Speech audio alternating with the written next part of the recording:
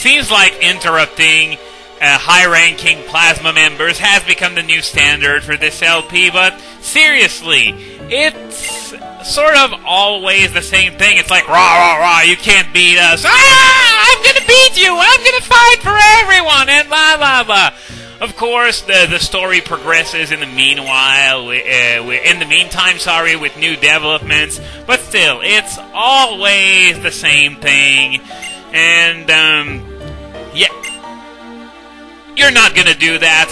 You're not gonna prove I'm right away. I swear I didn't that on purpose. It's just, you know, it's always the same thing when Getsis starts talking and talking and talking, and it just doesn't seem to end.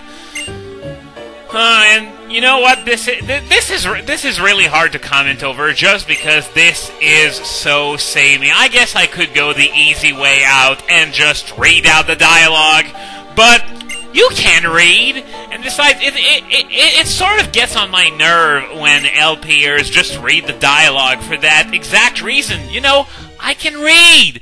I'm able to see what the characters are saying for myself. Unless you have something really funny going for yourself, just don't do that. But of course, that's my opinion. Feel free to disagree. Some of you may get their jollies by simply hearing Let's Players just read the dialogue. So, yeah, we are going to be warped outside, which is good, because I don't want to stay in here any longer than I have to, especially considering I'm going to have to redo this part later without the plasma grunts. Obviously, that goes without saying. So, could he be trying to prove he's right by winning the battle of the two dragons? That's basically the idea, because seeing how much I get along with my Pokemon gave him, you know, he's starting to doubt himself. So, what's going on here? Okay, yeah, that's right. I gotta go to the museum in Nacrene. For some reason, I remembered that being a bit earlier, but I am going to have to go there now. Apparently, there's something that I really gotta see over there, so I am going to do just that. And after that, we are now in the month of December, which means that the in-game season of winter has begun. And what this means is that, you remember all those areas in Twist Mountain and Icirrus City that we couldn't get to because there was no snow? Well, we can get there now, so after we're done in Nacrene, we're gonna go and explore these places. Okay, we are over at Nacrene City. Of course, I already did the transition to winter off-screen, so you won't get to see it, but just know that it's winter right now. So, apparently Lenora has something for us. And yep, that was the stone that was found in the desert resort, so this is why Alder thought it was over in the Relic Castle. So yeah, this is the dark stone that we completely missed. Good thing Team Plasma didn't get their hands on it, because if it was there, you just know they would have taken it. So I imagine that the stone being at the museum, you know, it was the game's way to prevent Team Plasma from gaining both stones. And Bianca's making a good point. What if they noticed the dark stone back when they ran away with the dragon skull? So not only did they run away with something that had nothing to do with Zekrom to begin with, but they also had the real thing right under their noses. They ran away with the wrong exhibit. That just increased the amount of fail from that particular scene in the game tenfold. Wow. Team Plasma really, really, really sucks. So, the plan here is that if Alder loses to N, which, as Getsis said, well, N thinks it's a certainty that he's going to beat Alder. So if that happens, it's all up to me. I gotta find a way to revive Zekrom from that dark stone. So Cedric asks the same question. No one seems to have a clue of what to do. And, okay, could you elaborate, please?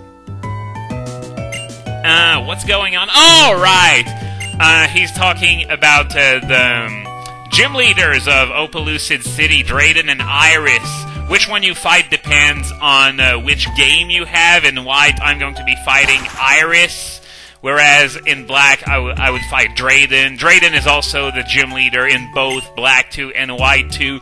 But yeah, the idea is that apparently Icirrus might know something, so I gotta go to Opaloosid City and find Icirrus and ask her how to revive Zekrom from this stone. So, now everyone's going on their merry way. Professor Juniper is going to try and find out more about Reshiram and Zekrom. Alder went back to the Pokemon League to probably confront Anne and inevitably get his ass kicked because, you know, he's got Reshiram and all, and you just know it's gonna come down to us having to beat Anne at the end. So, yeah. Yes, I do know Opaloosid City, even though, you know, I haven't been there this playthrough, so I guess I'm not supposed to know about it yet. Well, whatever. It's past Route 8 and Two Blind Bridge, so it's still a little ways away, especially considered we have to go through Route 9 to reach Opaloosid City to begin with. So, we're gonna head back to Icirrus City real quick. There are a few items that we can grab now that it's winter. There's also a house that we can only visit during the winter, and I really want to show you that because there's something really interesting in there. There's also something up here at near the entrance to Dragon Spiral Tower. And, yeah, random battle, of course, that was gonna happen. You know what? I find it really interesting how, you know, there are certain places you can only access in certain seasons. I guess this is why they made seasons only 1 month long, though, so that, you know, if you get here in, like, January, you won't have, or rather April, you're not going to have to wait, like, 9 months to get back there. So, Virizion just learned Swords Dance, so obviously a better choice than Retaliate, which was there as filler and absolutely nothing else. So, we got a nugget up here, so the rest of the items should be in Icirrus City proper. There's something down here. Can I get up here? Yep. It's sort of weird because it doesn't look like I should be able to climb up here, but it still works nonetheless. And we got a max potion. So this other area that I was talking about with the house that you can only enter in the winter is down to the southern area of the city. Okay, this is here for absolutely nothing. So you get up here, and there are a few items here, presumably. We got a tiny mushroom, which means I should go back to Route 5 and give it to the cook that's there. When I get the time to do so. Obviously, I'm going to do it off-screen. And, oh, we got another thing here. What is it? Come on. It's another tiny mushroom. So we got 2 tiny mushrooms and 1 big mushroom just from this area here. So, this is the house that I was talking about. So, can I talk to you, please? Okay, my dad used to have a cool job in a faraway region. Now, just watch. This is the member of Team Rocket that tried stealing the machine part back in the Kanto arc of Gold Silver Crystal / Hard Gold Soul Silver. So yeah, after being defeated and being thwarted in those games, he decided to come back to Unova, try to found a new Team Rocket here, but he didn't do so. Instead, he got married, so there's no time for Team Rocket anymore. I think this is an awesome cameo, especially considered that I think this guy actually said that he was going back to his own region all the way back in those games, even before Black and White came out, so it's like they maybe planned all of this in advance. And, okay, there doesn't seem to be anything there. The guy's wife said that the Rage Candy Bar was the favorite of one of the guy's co-workers, so I can only assume said co-worker was the guy in Mahogany that blocked you from leaving the city as long as you hadn't defeated Price. So I'm gonna go with Jellicent in the lead for this part, since it's quite effective against the foes found in Twist Mountain, as we found out on our first journey through here. So we start off with a rock gem, pretty cool. So, while I do that, of course you'll notice that the place is completely different. We can no longer leave from the lower end of this room, for one. And if you come here in winter on your first time through, this is going to go by a lot quicker than in the other seasons, because you can just skip most of the dungeon that way. Of course, I like to do everything, so I wouldn't have done that regardless, but still, something that I want to talk about today.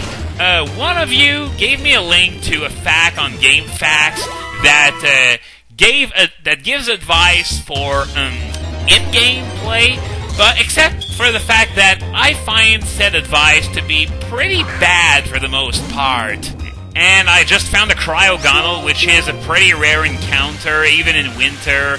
It's nearly impossible to find in the other seasons, as I believe I've previously mentioned.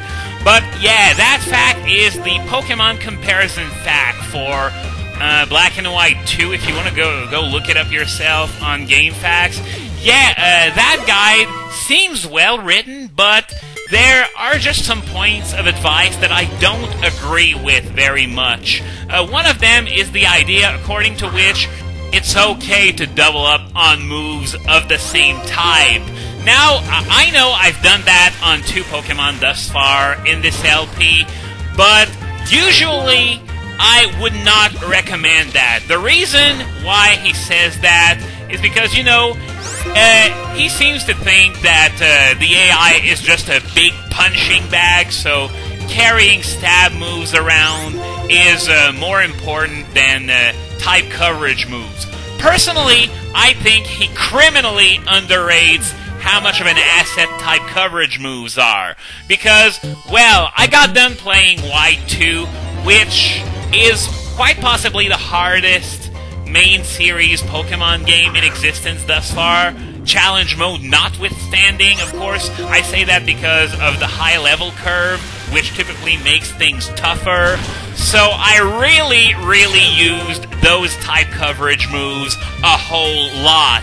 And the idea is that, you know, sometimes you're going to have a Pokemon that's going to know a certain move, and which it would be appropriate for taking down the enemy, except if the enemy survives, he can kick your ass as well. So you may want to use another Pokemon that has a move of the same type, but that is, you know, it's going to be less powerful, but the opponent is also going to be less powerful against you, so it would be a better idea to use the one that uses that type as simply type coverage.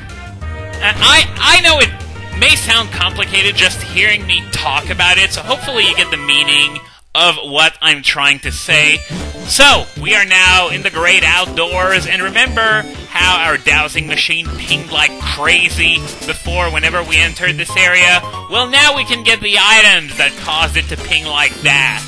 So, as I was about to say, that piece of advice is especially weird considering that another piece of advice that he gives is not using a full team, using only 3 or 4 Pokemon. So, you'd think that if you used less Pokemon, type coverage on each one of them would become that much more important. But he seems to dismiss the idea like, you know, it's just completely worthless. And speaking of that, using only 3 or 4 Pokemon, I can't say I recommend that. I strongly recommend using a full team for maximized type coverage, and especially because, well, he seems to think that the difference in levels would be that much more important if you use less Pokemon, but it's not like you're given the choice of using 3 level 100 Pokemon or 6 level 50 Pokemon. The difference, and I speak from experience, is a lot less than that. And that's especially true in Generation 5, where you get a penalty the higher your level is compared to the opponent, making the difference even less. Heck, you could probably rotate 7 or 8 team members, and it wouldn't be such a bad idea in Generation 5.